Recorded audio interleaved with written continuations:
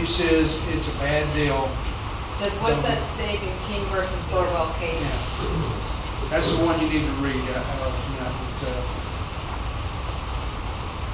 I think I would say that with Senator Hendren, the nephew of the governor, that's where we're headed, to something that does a little dance and delay. And I'm sorry, but that's what I look at the private option bill even passed, is just a little dance and delay. And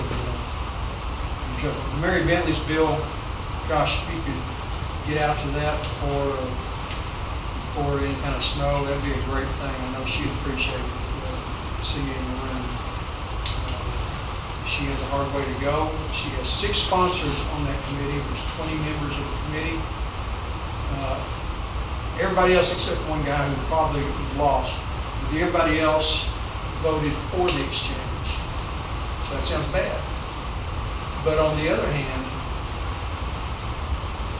11 of the 39 sponsors of Mary Bentley's bill voted for the exchange. So just because you voted for it last time doesn't mean you're going to make a mistake again this time. So yeah, if it can get out of committee, it's a big help. But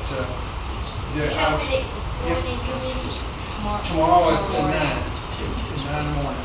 That's the Insurance and Commerce Committee. It's 10-10 split. Yeah, it's 10 Democrats, 10 Republicans. I heard today that there are 2 Democrats that are leaning. Right. I know one of them is in a conservative district, got elected, and his opponent's already announced that he's going to run against him again, so he may need to vote against it.